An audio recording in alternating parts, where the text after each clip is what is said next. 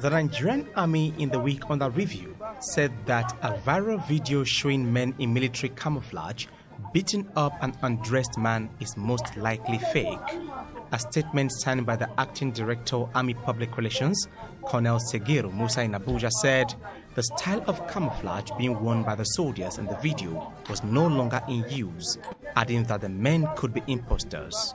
He said with the silent professional transformation going on in the Army under the leadership of the Chief of Army Staff, Lieutenant General Tuko Yusufu Buratai, one will be doubtful of the conduct of these fake soldiers, as shown in the video recording.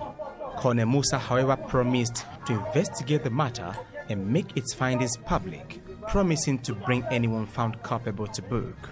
In the video, which has been trending for quite some time on social media, men suspected to be cadets from the Nigerian Defense Academy are seen slapping a man who is wearing only boxers.